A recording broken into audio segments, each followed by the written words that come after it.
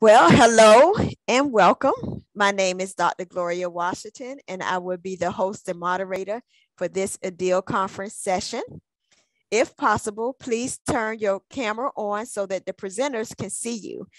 Please make sure your mic is muted to minimize background noise. If you would like to offer nonverbal feedback, for example, thumbs up, clapping, heart, you can use the Zoom reactions. There will be a time at the end of the session for question and answer. Please note that by entering this ADIL session, you acknowledge that you are aware this session will be recorded and may be posted online with the ADIL content. This session will utilize the Zoom live transcription function, which produces subtitles at the bottom of your screen. Please note that the accuracy of the transcript is dependent upon a variety of factors, including background noise and the clarity and volume of the speaker's voice.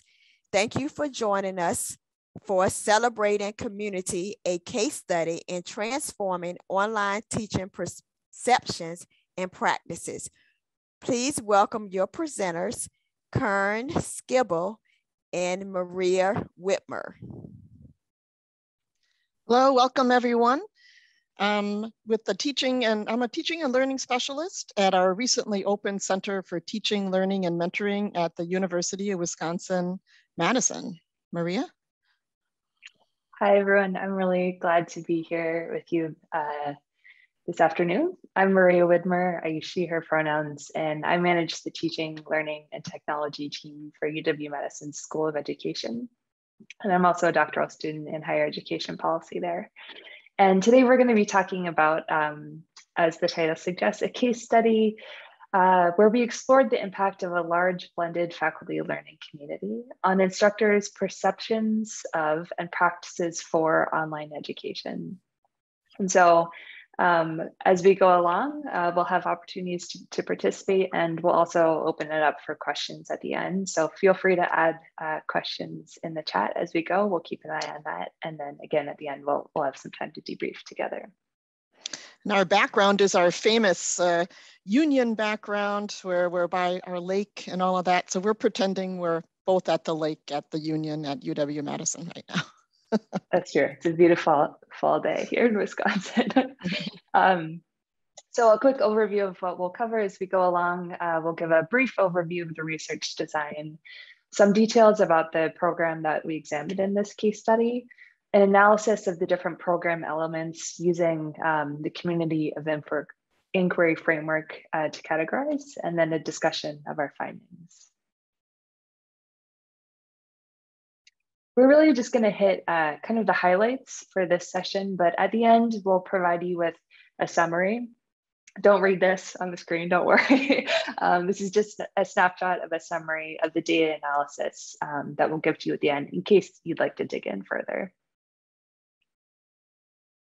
So as we go along, we're going to take some pauses to do some brainstorming together so that we can benefit from the collective expertise of the folks who are on the call here today. And we're going to be asking you to add your ideas to a Google Doc, which you'll be able to find via the URL that's shown on this slide. Once we get to that part of our time together, I'll also put a link to that document in the chat. So just a little preview of that. So the questions that we used to guide this case study analysis were: which methods utilized in the blended faculty learning community, categorized by the presences of the community of inquiry framework, had the most impact on participants' perceptions of and practices for online course design and teaching, and why were these methods impactful?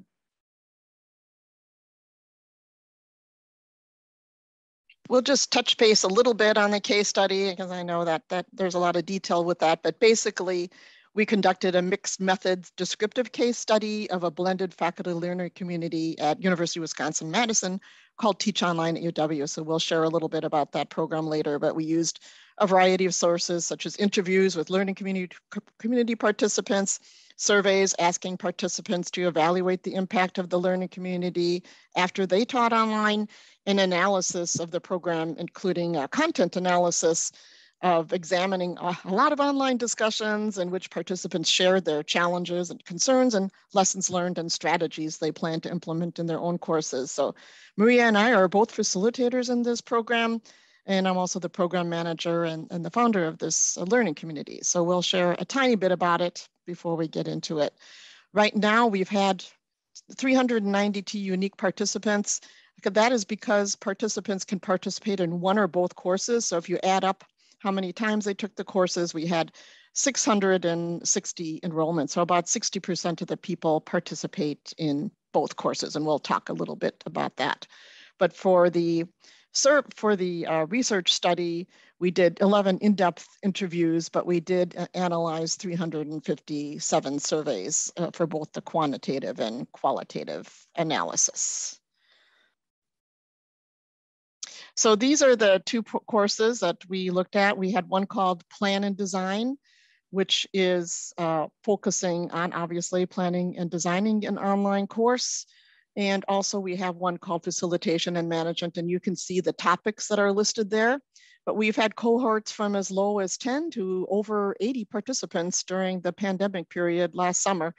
And so we had quite a variety of people participate in this program, including deans and department chairs and adjuncts. All levels of instructors participated.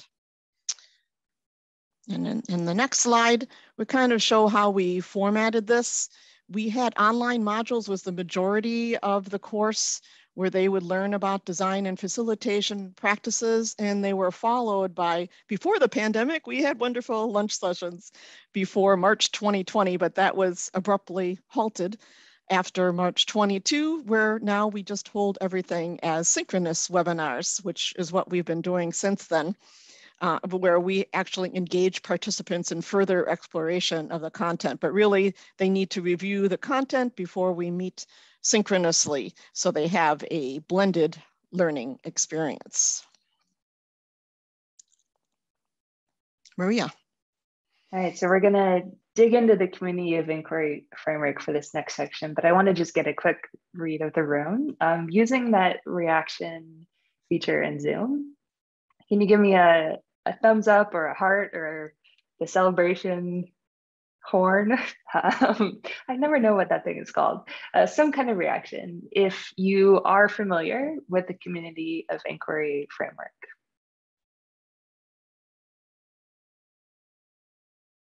Okay, yeah, so we got a mix. At this point, the framework is now about 20 years old, and it's really been an important contribution to the literature on online and blended teaching.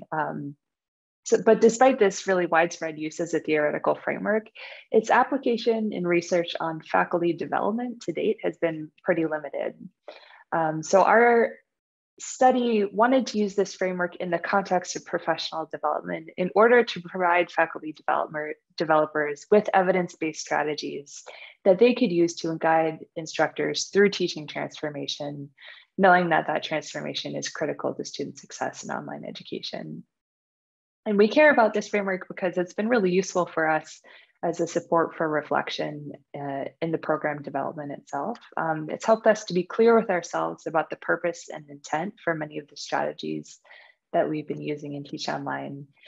And at the same time, there's always a risk of getting lost in the details. So using this framework has helped us to step back a little bit and think about the components within the context of a kind of holistic educational experience. We'll talk about that more as we go along. But our hope is that you might be able to use it to make sense of what you're doing in your own context. You might use it to think about ways that you might try something new, to check what you're missing, and to check the balance between cognitive, teaching, and social presences, which are kind of the core elements of the framework that we will go on to discuss. So the coding scheme that we used for the qualitative analysis was based on these 3 COI presences and pedagogical elements that are listed on this slide. We're going to dig into each of these as we go along, but each of these factors really contributes towards the development of different presences in the learning environment. So now we're going to go into depth with each of these and briefly explain our case study findings. Over to you, Karen. Great. But first we'll talk about teaching presence. And for those of you familiar with this framework, that's everything that the instructor does to guide, support, and shape the learner's experience. This includes the design and organization of the course, the actual instruction of the course, including sharing knowledge through diverse sources and confirming understanding through assessments and feedback. And finally, the facilitating of the discourse by encouraging participation to share ideas and set the climate for learning. So I'm going to show you just one of the pieces, and you'll have access to these documents as well. So this one is the planning document. Oops, I guess I can't share, Maria. Okay, all right, good. All right, won't let me share otherwise. I'm just going to quick share what that looks like. So this is the planning worksheet, and you'll have a copy version that you can make for yourself as well. And this is what we used throughout the plan and design course, where they would plan actually a full module of their online course throughout that. So that was a really good one. And I'll just show the second one here, and then we'll go back to the slides. And the second one is the online journal. And that's what they used during the facilitation and management course throughout the entire course, where they reflected on a lot of the common online teaching challenges. So I'll stop sharing here. So basically, those are the documents, and like we said, we'll share those with you. But the learning community facilitators encourage participants to share their challenges and ideas during the discussions and synchronous sessions. That was really, really important. So that's why, even though the course content was the same, that every webinar session seemed very different because instructors shared. This is a picture when we were able to have lunch. We don't do that anymore, as I mentioned. But both courses are blended learning community because they provide a variety of perspectives from online instructors. Many who are past participants, they come back and talk to the group about their experiences designing and teaching an online course. And we also, in the course itself, have video testimonials. So we try to provide as much of instructor content and feedback as possible. So one of the things that we do that we feel is really important is we have, for the plan and design course and the facilitation and management course, we have facilitators provide feedback, and some of them are online instructors as well, provide feedback on those documents that I showed you. And a lot of the other, there's a lot of optional activities they can do as well. But we feel it's really important for the instructors to get this feedback. And as you can see from this quote, they said the thoughtful feedback on the assignments was extremely helpful, not just from a relevance point of view, but from an accountability point of view. So that they knew that we were going to be providing feedback, and that encouraged them to participate in these activities. So that was a really important part of the program and always seen as really important. So now, if you can, did you paste the document in there? Good, okay. So now if you could go to that document, we would like to ask that you pop in that document once you get in there and share some of the ways that you can use teaching presence in your faculty development programming. Can all of you get in okay?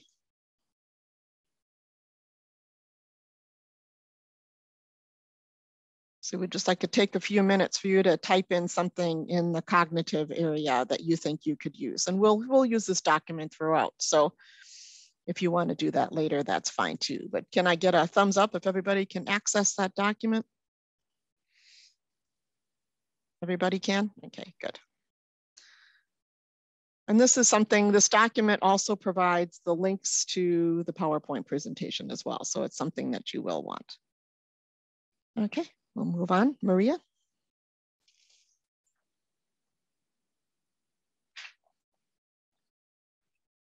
Okay, so moving along from our focus on teaching presence, we arrive next at social presence, which is what students and instructors do to communicate openly and purposefully in the learning environment.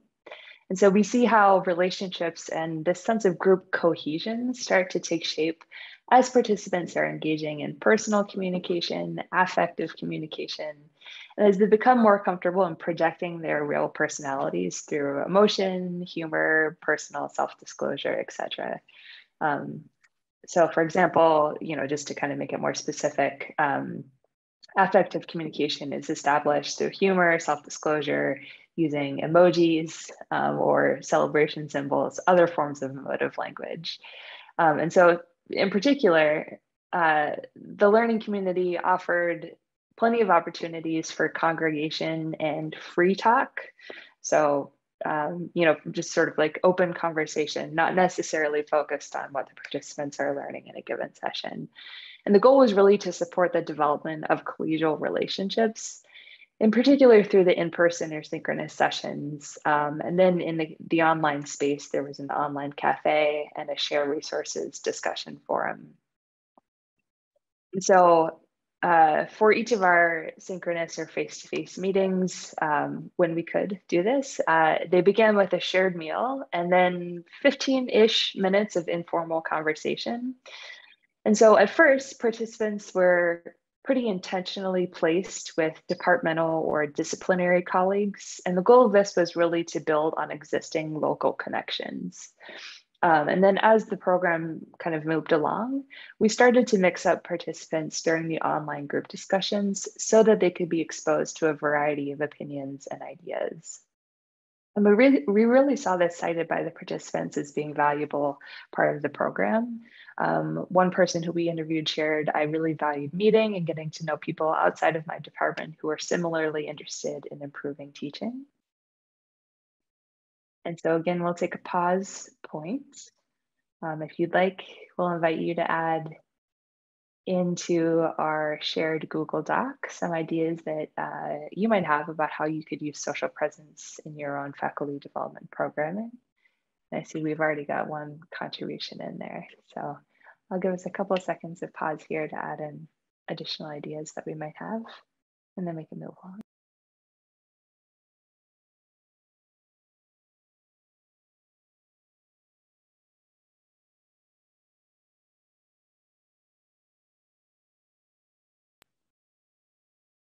Beautiful.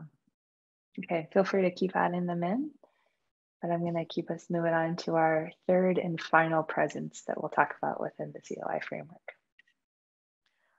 Let's talk about cognitive presences. This was a larger one, so I have to go into the 4 parts here, but this is the extent to which learners are able to construct and confer meaning through reflection and discourse. So let me talk a little bit about all of these listed here, because that was a difficult for one to analyze all the content through. It was the triggering event, exploration phase, integration phase, and resolution phase. So let me just quickly explain what each of those are. If you can go to the next slide. So the first phase is really the triggering event, and that's the recognition of a problem or issue. For participants really came to this learning community for a number of concerns about teaching online that they were hoping to resolve. Shown on the slide is how participants were starting to plan their course rhythm, something many of them never even thought about, but they found that it totally changed how they organized their courses. So they came here for this course because they were concerned. They had no idea how to teach online. So that was the main triggering event that a lot of people came. And then the next one is the exploration phase. That's where participants shared and brainstormed relevant resources and ideas. So shown here is a Padlet where the participants shared how to help students start effectively in the course. We had lots of different ways for them to explore issues. Reflection was a really important part of this course. So this is just one opportunity and one example. And then finally was the integration phase. This is where participants connected ideas and created solutions through application activities that allowed them to create content to use directly in their own courses. So this slide shows the 4 options they could select from for a final project to make significant progress in the course. Later on, we added another option where they could propose one of their own so they could work on what they needed to get detailed feedback. So it was really important for them to work on things that they could use immediately in their course. And finally, the exploration stage. That's where both courses solicited participants' challenges and concerns about teaching online in introductory and topical discussion forums. And we also did that during the meetings and during the webinars and all the different collaborative activities. So we constantly were asking for their challenges, concerns on various topics and talking about it from many different ways. So this is an example of what we call a starting point activity that asks participants to share their prior experience before they began a module, because we wanted to know what they thought of that prior to delving into the content. So here's some of the examples of the things that we used for cognitive presence. And that was, I'll let Maria go into that a little bit here. Yeah, so as we go through triggering, exploration, integration, our final phase here is resolution. And so a few ways that the program works towards supporting participants in reaching resolution are through, as Karen suggested, a choice of final project that's designed to support continued progress on the course past the program, a final lessons learned discussion, which allowed participants to share the ways in which their ideas and opinions about online teaching had changed, and resolve towards strategies that they plan to apply in their own future courses. And then some fun strategies for resolution, including a game of Jeopardy and a celebration event, which gave further opportunities to synthesize and integrate what they had learned.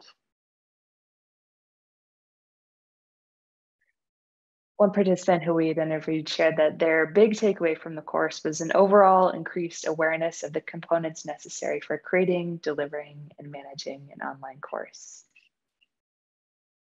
And so we reached one final opportunity for us to synthesize before we move forward. We'll take a few moments here to pull open the collaboration document and share how you might use cognitive presence strategies in your own faculty development programming.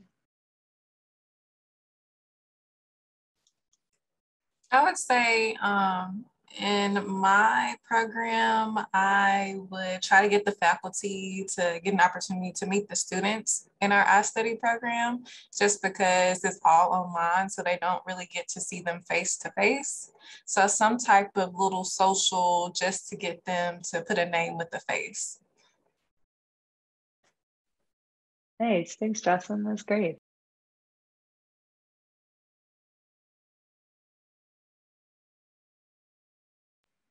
Anyone else have anything to share?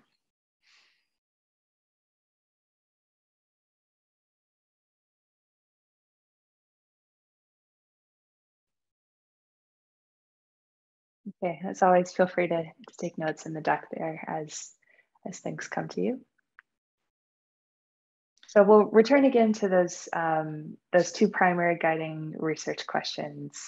And Karen will share a bit about how, through the surveys, interviews, and program evaluation data, we arrived at key findings in response.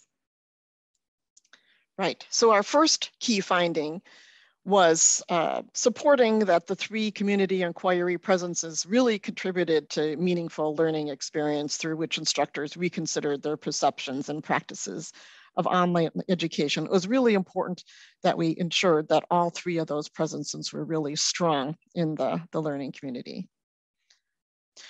The other one that we found also that was really critical is that the meta experience of being an online student and experiencing the modeling of all these presences that really impacted the participants' perceptions and practices of online education. Most participants indicated this was really the first time that they ever experienced being an online student. And it was really humbling and eye-opening. And we have a lot of great quotes on what they said it felt like to be an online student. And the last factor that we found participants citing as being particularly influential was the blended experience, which really afforded sort of a multimodal approach to interaction and reflection. So participants first engage in online modules, which were then followed by face-to-face or synchronous webinar sessions. And having that direct experience in the online courses allowed instructors to be, as one said, immersed and spend time ruminating on the content. So this is sort of more of an individual reflection, digging in and finding ways that it connects with their individual interests. And then at those live synchronous meetings with guidance from facilitators, participants could reflect more deeply about the student experience, about the online content, and talk with others about their plans about how they're going to apply these strategies in their own courses. So in summary, it was really the holistic experience, all of this, that emerges from the interaction of teaching, social, and cognitive presence that supports instructors in actually transforming their perceptions of teaching and practices. It's really hard to move to that transformational learning, but by having the interaction of these three presences, they were able to transform their thinking of teaching and learning, not just for online. We found that this was the case also for all modalities.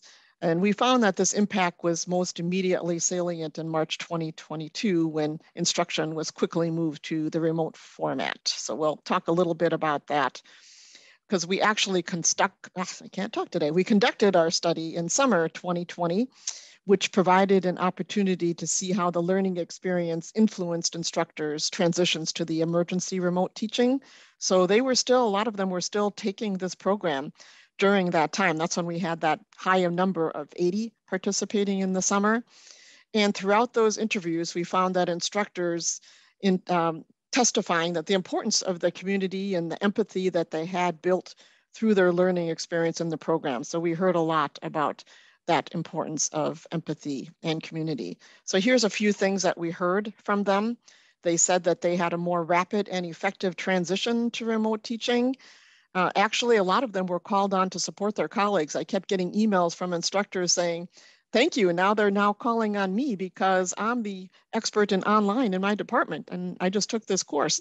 So they were being called on to help out their other instructors and colleagues. The most important one that we felt that the turning the assignments in late and contacting the instructor for extensions was what they did to us as instructors. They found that their own behaviors aligned with those of their own students. That led the participants to gain more empathy and compassion through a better understanding of online students' personal situations, concerns, and fears. That was really obviously pretty prevalent for the COVID-19 pandemic. And we still hear that today from them.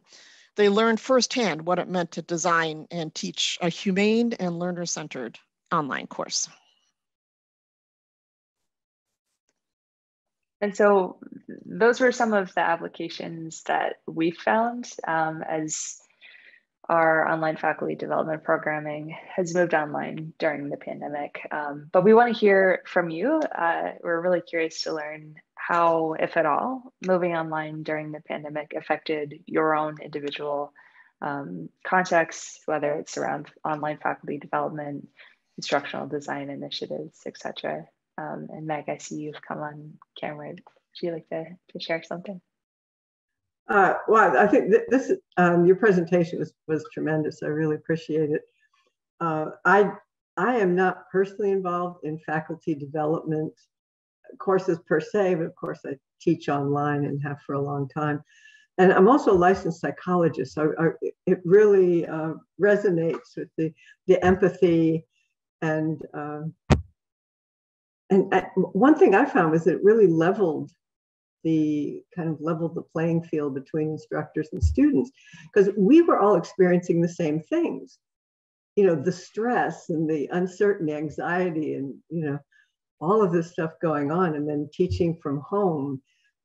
We were all on the same kind of plane, and I think that helps with empathy as well.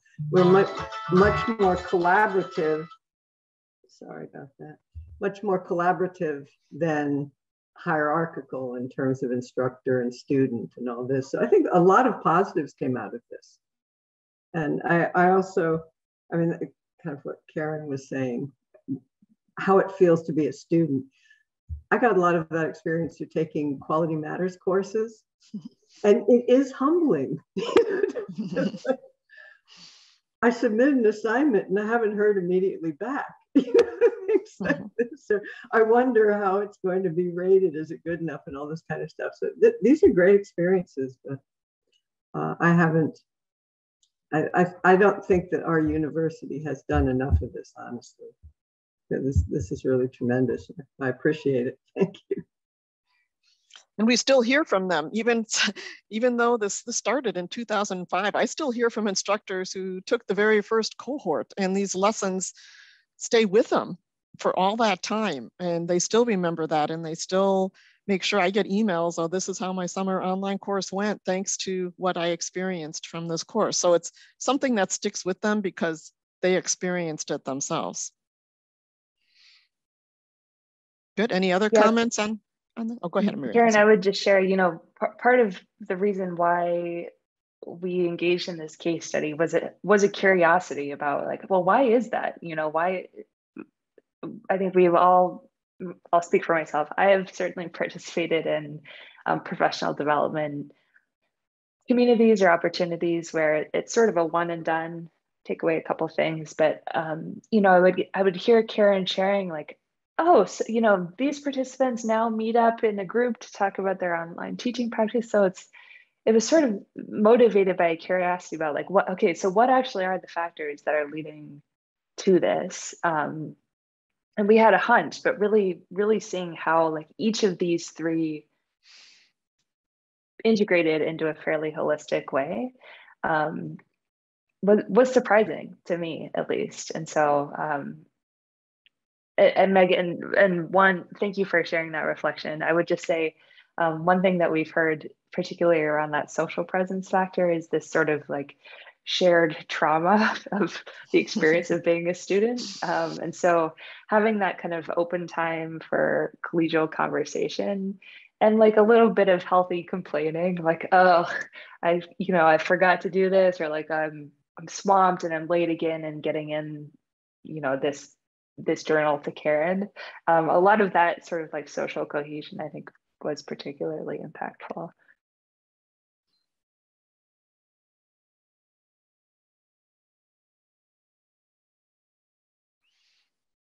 So what are you guys seeing though now that after the pandemic?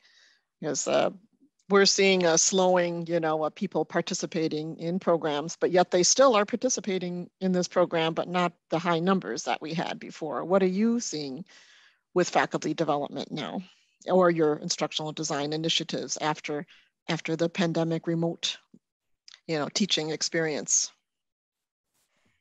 I think one problem they've had is that they're understaffed.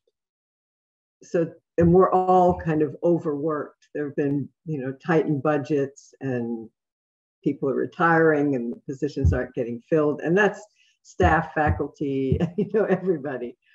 So it's been difficult.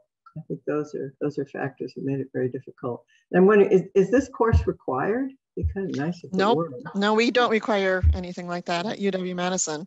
Nope, there's no requirement. They do get a digital badge, but really what they prefer is they also get a letter to their dean and department chair, and I get a lot of positive when I send those out. I get a lot of positive. So they prefer the letter to their dean and department chair. We used to were able to give stipends a long time ago, but that, just like lunch, that went out the window after March 2022. So we didn't know if we would have participation, but that letter to their dean and department chair is very positive. Yeah, sorry, I saw you you come off mic too. Was there something you had wanted to share? I was gonna say, yeah, at our university, we have seen the decrease in those offering of our short course participants. We offer a Getting Started Teaching Online program, which I facilitate. We also offer a technology for online teaching and learning, which I also facilitate as well. We have a teaching for grad students that's done by Casey Curl, one of our instructional designers. And then we also have what we call COAT, which is Carolina Online Teaching Program. And that particular program, it seems to run in line with the type of professional development that you guys are offering, where you have the blended environment. And so the numbers have decreased for us, but we're still able to at least reach those who still need help with that online teaching. And then a lot of it, like Meg says, goes back to the fact that you know, we're short-staffed. You know, you lost a lot of instructors, you know, who haven't returned back to either face-to-face or even online. So in your departments also where you're short-staffed, so you have people doing triple duties, so they don't have the opportunity and time to participate right now, you know, as we move hopefully away into our real new normal.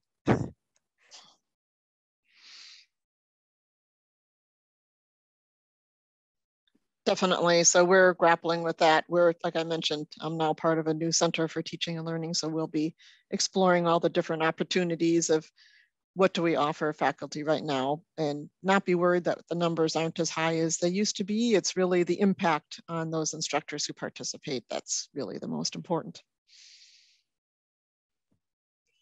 Something like your presentation here would be great for faculty meetings. As just add it to an agenda. I mean, it doesn't have, you could give a 10-minute presentation that could be very impactful and required. It's part of, you know, we have to have departmental meetings. So this, I think that could be a really good use of time. Thanks. Yeah, I don't think we'll ever require online faculty development at UW-Madison, but that's not in their culture. But yeah, but listen, but that's a great idea to present at department meetings, the impact, and have some of the faculty, because almost every department now has had somebody go through the program. So what most of the people that are signing up are referrals from faculty who've gone through the program. So that's the most powerful.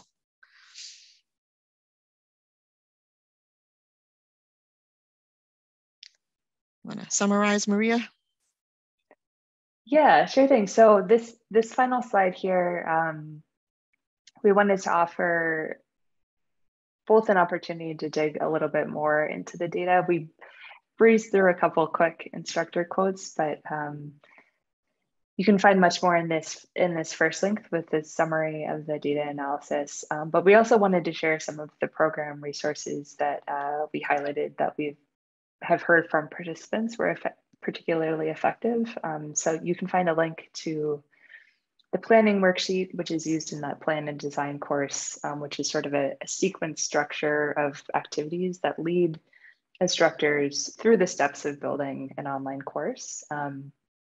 The third link here is a link to the online journal, which is a bit more of like self-reflection questions around the themes of facilitation and management. And then that last link is an opportunity just to learn more about some of the details of the Teach Online at UW program. And Karen, I think that these Google Slides are linked in our Google Doc, right? Up at the top. Yes, there. I put it in the Google Doc. So everything you need is there. So this last slide is part of that Google Doc. Yeah, so I'll put the, well, my broken return key on my keyboard is not letting me hit enter. Oh no, I'll put it in for you, Maria. Okay. I feel for Thanks, you. Karen. I've had enough tech issues. Well, today I had wording issues. Sorry about that. Tech issues with that. Okay. But yeah, as Karen said, feel free to adapt and use those resources for your own purposes. So I guess we can just close out by saying thank you. We'll hang on the line and happy to field any questions that you all might have. Thank you for joining us. I know you have a lot to choose from today, so thank you for joining us. And for those who are watching the recording, let us know if you have any questions. We're always happy to chat. Thank you very much. Appreciate it. Thank you. Thank you. Thank you all so much for your presentation, and thank you attendees for attending this session. And don't forget about the synchronous activities listed in the conference program. We have our e-posters. We also have a conference choice course award competition going on, I guess if we want to call it a competition, where you can watch some course development videos and select the conference choice video, and enjoy the rest of your ADEAL conference.